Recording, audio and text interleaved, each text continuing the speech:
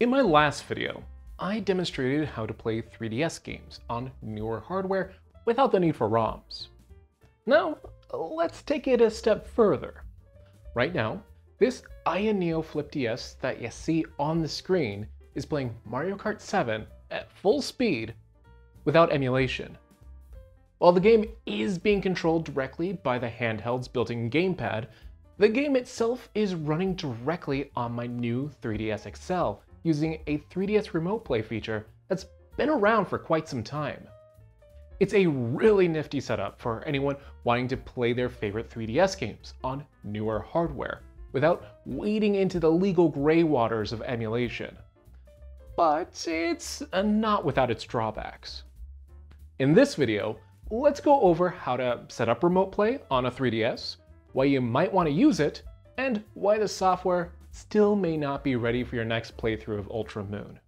For some additional context, there have almost always been ways for folks to get what's on a 3DS's displays onto a much larger display. Pricey hardware-based capture cards showed up shortly after the 3DS's launch, while software-based solutions popped up only a couple years after.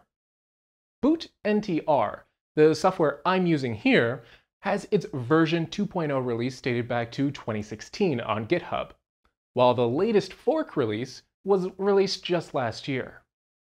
While running custom firmware on a 3DS, BootNTR installs like any other app and pops up on the home menu for whenever it's needed. Similar to remote desktop or video capture programs on more versatile computers, streaming from a 3DS means launching BootNTR to broadcast the 3DS's displays over Wi-Fi, and then opening another app on a separate computer to retrieve that signal. On Windows, that means running an app called SnickerStream. SnickerStream is a fairly straightforward app that just asks for your 3DS's IP address, whether you want to prioritize quality or performance, and how you want your two stream displays set up. There are a ton more options, but even the app's creators recommend not fussing around unless you know exactly what you're doing, which I definitely don't. Nonetheless, it's all incredibly easy to get up and running and start streaming 3DS games. The one real downside is that I can't seem to resize the SnickerStream windows at all. They're always the same size and resolution regardless of settings, which, well, doesn't look great even on the 7-inch 1080p display of my Flip DS. I've gone around it personally by using either OBS or borderless gaming, depending on my use case, to make the windows full screen. It doesn't take up a ton of effort to set up, but it is my first annoyance with this software. Of course, the moment you try this for yourself and hit connect, you'll notice two other annoyances. The first is that the 3DS's audio isn't streamed with the gameplay. My 3DS is typically close enough to me while streaming that it doesn't really matter too much, but wired headphones or a splitter and aux cable might be necessary for anyone wanting to listen to and stream gameplay at the same time. The second annoyance is that this streaming is unidirectional. With SnickerStream alone, no information from my Flip DS is communicated back to my 3DS. That's perfectly fine if I'm just looking to cast my 3DS to a much larger display. But it's problematic if I want to display and control the gameplay with the same device. To fix this issue, you'll need to activate Input Redirection on your 3DS. As long as you're using the latest version of Luma 3DS, which you really should be at this point, this should be as easy as pressing left shoulder, down, and select at the same time on your home menu, selecting miscellaneous options, and then enabling Input Redirection. It's built in at this point. You'll then need to download the Windows client to take the controls registered by your other device and stream them back to your 3DS. It's all a bit janky, to be honest, but it works well the majority of the time. The built-in controls of my Flip DS even registered as gamepads without needing any extra setup. When everything's connected, the only thing that really communicates that I'm not playing locally on my Flip DS is the lower resolution and occasional drop in performance between the top and bottom displays. Honestly, if nothing else, this is all just kinda a weird, fun project to get up and running that I think anyone who enjoys tinkering will appreciate, all potential jank aside.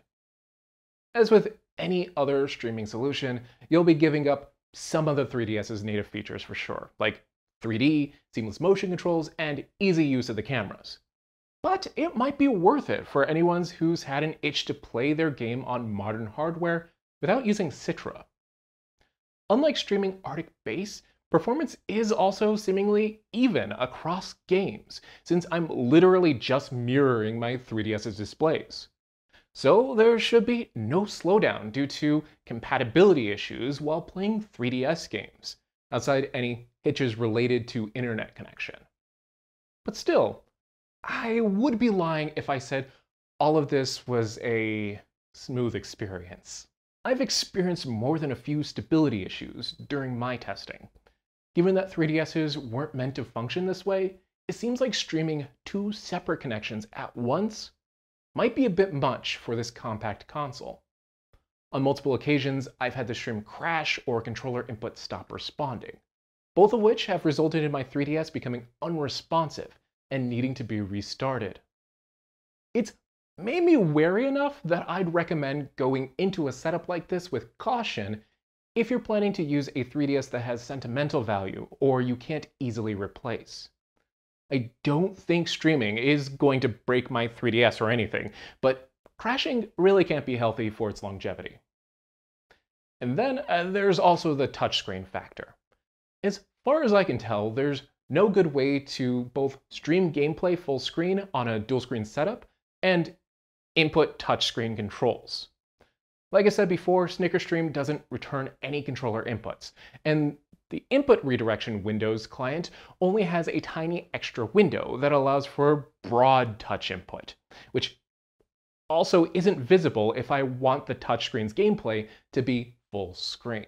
That touchscreen hurdle alone really only makes playing games feasible if they don't use the bottom screen for core gameplay features. There are quite a few of those, including Super Smash Bros., Mario Kart 7, or the mainline Pokemon games, if you ignore the minigames.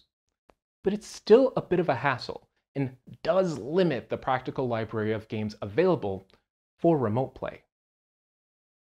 All of this is also in the context of me using my new 3DS XL. If you're stuck with one of the original 3DS or 2DS systems, streaming performance is likely to be worse overall, due to them being a smidge less performant than the new line of systems. But honestly, don't let any of this dissuade you from using these pieces of streaming tech.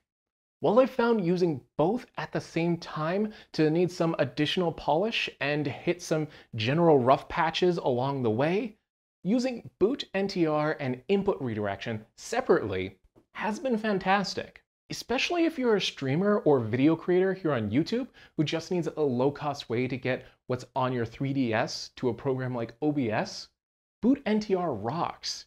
Even the issue of it being stuck at a lower resolution mostly goes away if the streamed screens are pushed off to the side and made smaller on your display. Meanwhile, Input Redirection is bound to be a godsend for anyone whose 3DS controls have broken or become almost useless. Being able to bring in an external controller seems like a great way to comfortably make final backups to a system before jumping into repairs. Likewise, being able to play a platformer like Donkey Kong Country Returns 3D with much more comfortable controls might be exactly what some folks are looking for to get the most out of their original hardware. Nonetheless, while full-fledged remote play on a 3DS might never be as good as remote play on more modern consoles, I still give it extra points for just being fun.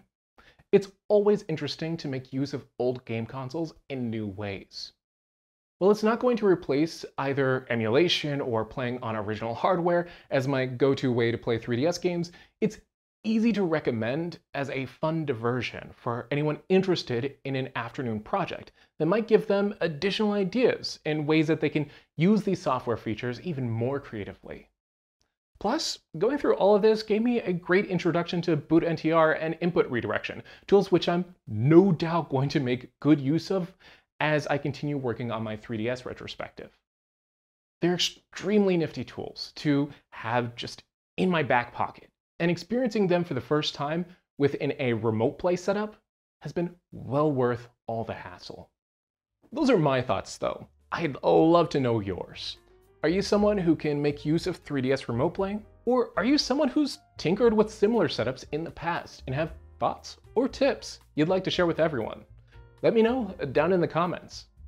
As always, if you found this video interesting or informative, go ahead and give it a like to let me know, and then be sure to get subscribed for more dual screen gaming videos in the near future.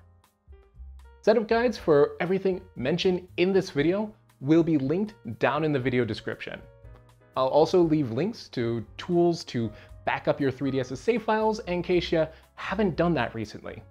You really should, because in general, anytime you're planning to use your 3DS in unexpected ways, it tends to be a good idea to back up your games and saves, just in case something weird happens. Anyway, that's gonna be all for this video. Thank you so much for watching all the way until the end. Until next time, catch you later.